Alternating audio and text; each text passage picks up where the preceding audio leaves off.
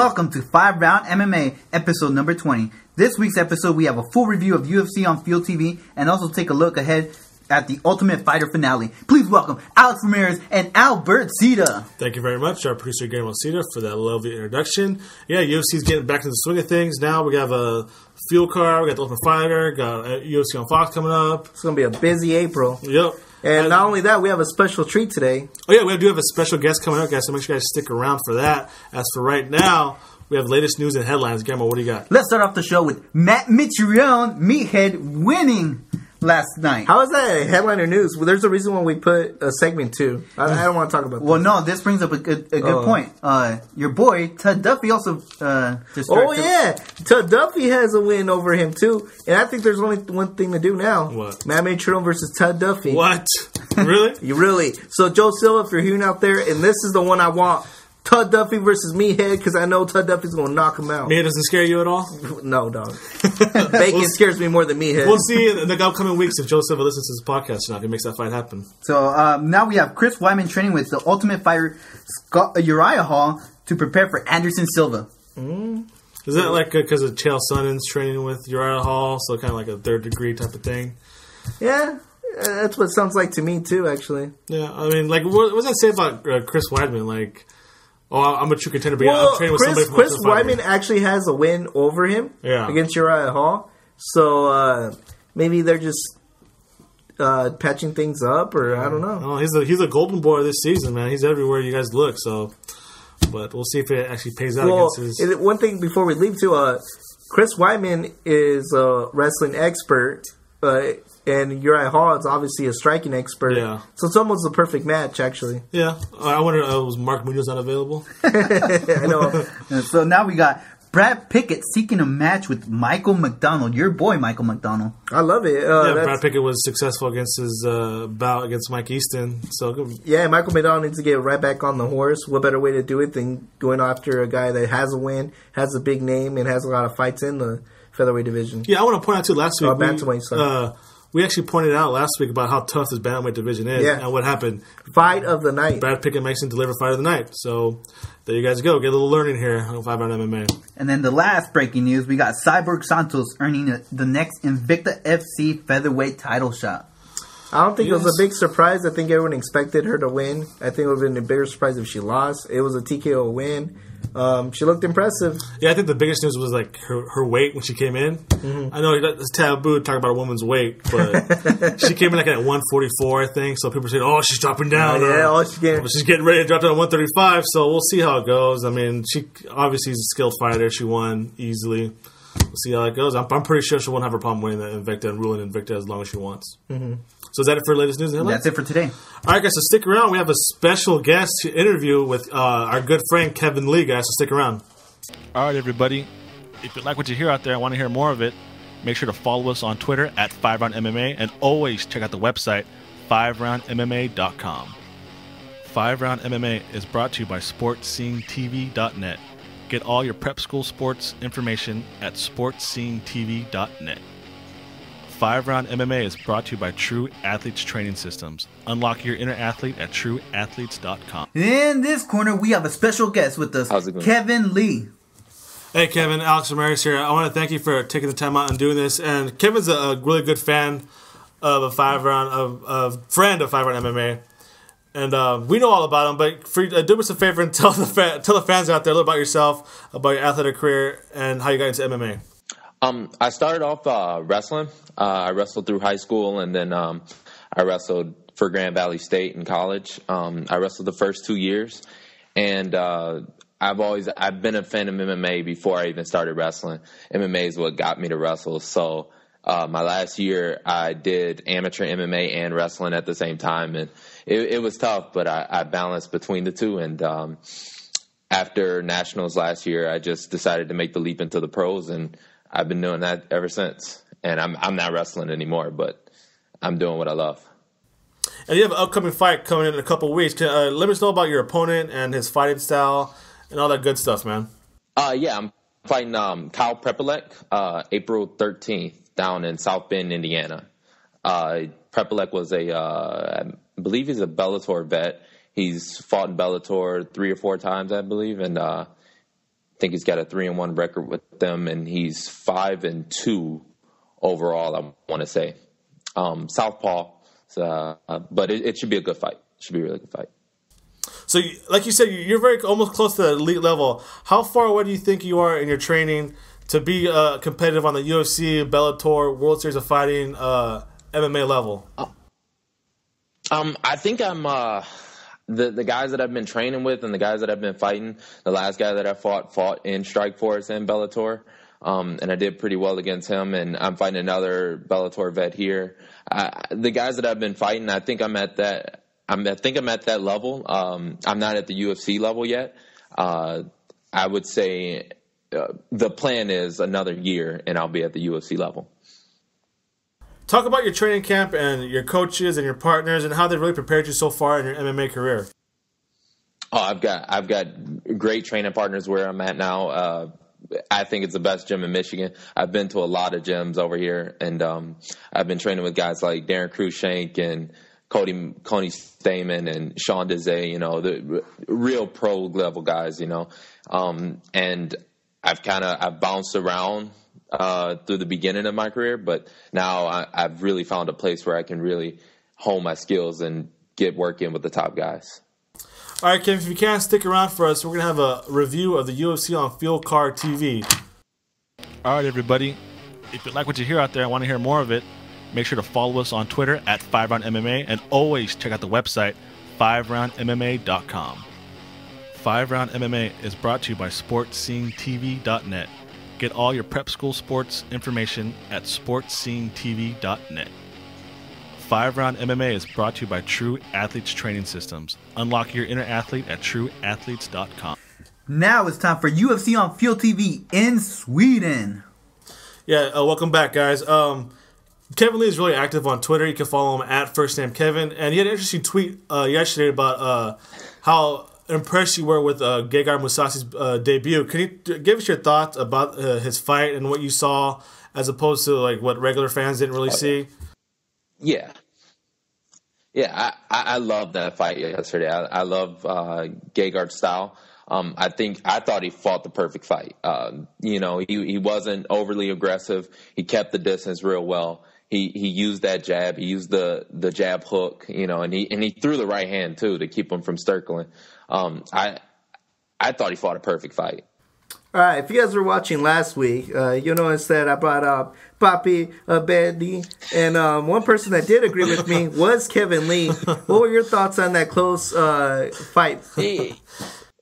I'm a huge Thiago Alves fan. So when Papy fought Thiago, he really surprised me in that fight with Thiago. He looked real good on the feet versus Thiago. He looked kind of flat yesterday, but I still got hope for him. I think he'll come up.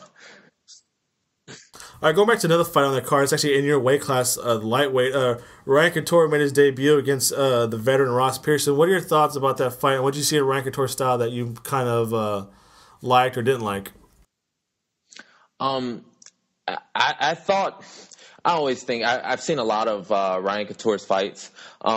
He's very unorthodox. I think he has a good style, but I think he's not honed in on one style, if you know what I mean.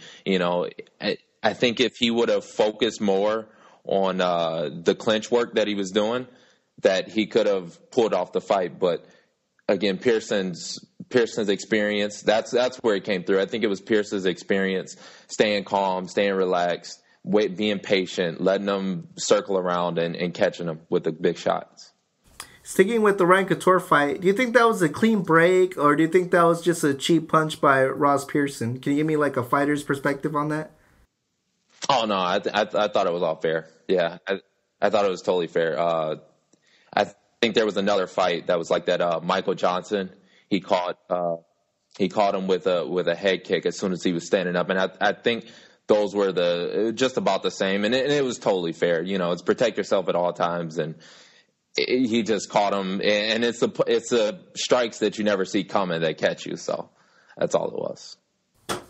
And sticking with the fighter's perspective, Mousasi really used his jab last night and used it as an effective tool. Some people might find it kind of a boring style of fight, but just give us what you think about how a jab can really work in an MMA fight to get a victory.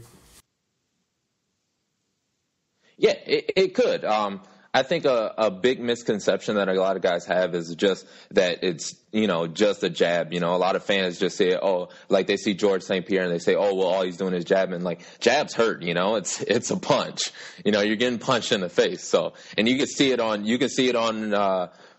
I'm sorry, I'm drawing a blank on his name. Latif's. Yeah, you can see the damage occurring on Latif's face. I think he was using it defensively, but he was using it offensively at times too. The jab was used to stop Latif's movements. It was used in the middle of his combinations. Latif was throwing that big right hand, and Gegard was just picking him apart with it. Before we sign off, if any final thoughts about the UFC on Field card? The UFC on Field card. Any final thoughts about that? I really enjoyed that card yesterday. I don't know. A lot of fans were giving it some crap about Latif being in the main event and this and that, but I really enjoyed that card. And one of the big things that surprised me was just the Swedish audience. Like, they were so behind Latif. It made it feel like a real main event type feel. I couldn't imagine if Gustafsson was actually in it, but I think it was the fans and. Oh yeah, it was great, yeah, and they just cheered like crazy whenever he did anything. If he landed a punch, they cheered like crazy, which is always fun to have, and you get it with these international cards in Brazil and Japan, and whenever they go somewhere and they got hometown fighters, and it just makes the card really fun. So I enjoyed the card, top to bottom. And before you leave, real quick, you have a fight coming up in a couple weeks. Just remind the people again. Where 13. And when? Yep, next Friday. In South Bend, Indiana. And what's the name of the promotion? It's called Any Michigan Fight League. I can't pronounce it. I honestly can't. It's called Indy Michigani Fight League or something like that. It's with the best fighters from Indiana and Michigan.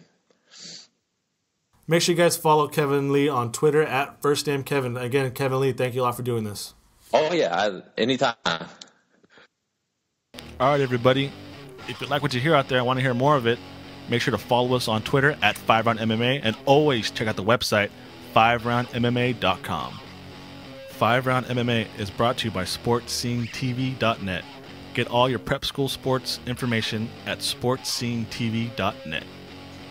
5Round MMA is brought to you by True Athletes Training Systems. Unlock your inner athlete at TrueAthletes.com. Now it's time for a preview of the Ultimate Fighter finale. Yeah, this week, the big Sunday. I don't think you can call it surprise, though, because I've seen a lot of commercials, a lot of advertisement, and I always see Uriah Hall. Well, we don't know yet. We have still one more episode before the finale. I don't know. We don't know anything they've been promoting a lot of Uriah Hall, so I don't think none of it's a big surprise. That's hearsay. I think you're looking into the tea leaves. You don't know yet. You have one more episode this Tuesday, and then we'll see who's in the finale.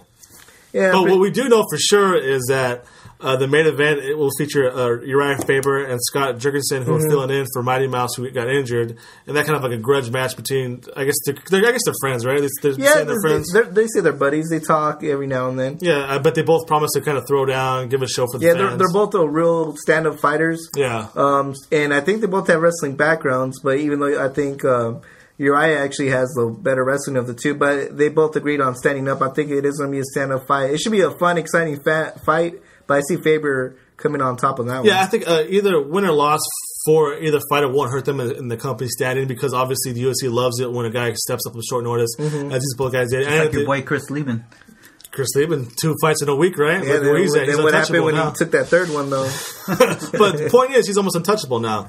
He could lose as many times as he wants, that's true. Still won't get fired. With drugs. Yeah, I get caught with drugs and still have a job. It's just like Stephan Bonner. You could take a fight on short notice, get caught for steroids, and still have a job. But I think win or lose or draw, I think they'll be both in good standing. Yeah, it might even be the fight of the night. I don't think the other fights are going to last that long. Are you sure? Because we got a women's fight, the second fight in UFC history for women. Misha Tate and Kat Zingano battle for the honor to be, as I call the other woman on the next season of the fighter. Because obviously Wonder Woman, Ronda Rousey, they'll be the host. So imagine those commercials. It'll be Ronda Rousey, big frame, and then in the back, Misha Tate or Kat Zingano. Your girl, Misha Tate. I'm pretty sure it's going to say Kat Zingano, because I think she's going to get the upset on Misha Tate. Really? Oh, wow. Yeah. I haven't done a lot of research, but I like the way she looks. Just by looks alone, Albert she's got Kat Zingano. But I think that we talked about this earlier about the women's bantamweight division being kind of a mishmash because all the girls have beaten each other up, really. Yeah, everybody has a win over each other. Yeah, except for Ronda Rousey. She has win over everybody. She just win over everybody. So it's a back and forth. It's almost like the flyweight division right now. Yeah, they all beat up each other just to get the champion. So should be interesting. A lot's on the line for these two women to see. It's a big spotlight, even though they're up against Ronda Rousey. But look what happened to Liz Carmouche. She's into stardom now, even though she lost. So she's a big star now just by being mentioned in the same breath as Ronda Rousey. So it's a big honor and big payday too. Yeah. So make sure you guys check that out. Make sure you guys check out the final episode to season the finale. See if Ryan Hall actually did make it into the finale. What she did. We don't know that. Anyway, is that a seated guarantee? That's a seated guarantee. That's a 5-round MMA guarantee. Trust me. There is no speaking for us now. Speaking for us, yeah. Because it's 100%. Yeah, those betting odds, you got to bet. Okay. So we'll see what happens. So, last time I took his advice on a bet, we came out on the short end. Hey, Michael McDonald almost won the fight. I don't know what the big deal is. Well, he did get right about Papy. So yeah, you know. Okay, he's kind of on a hot streak right now. But anyway, so make sure you guys check it next week. We'll have a full review of the tough finale. We'll also have a preview of the UFC on Fox 7, Henson versus Melendez, champion versus champion. So make sure to follow us on Twitter at FiveRoundmma. Subscribe to us on iTunes and YouTube. And always check out the website, FiveRoundmma.com. Albert, you got any final words? I'd like to thank everybody for listening. I'd like to thank our special guest, Kevin Lee. Yeah, thank you. He's a big fan of our show, and we're a big fan of him. Keep following him on Twitter. Check him out. I'd like to thank everyone that's been listening. I'd also like to thank our executive producer, Anthony Soriana, our producer, Guillermo Cita, our sound engineer. You can never see him on camera because you don't want to. I'll leave the trolley. And our technician, Big Game. Thanks, everybody, for listening.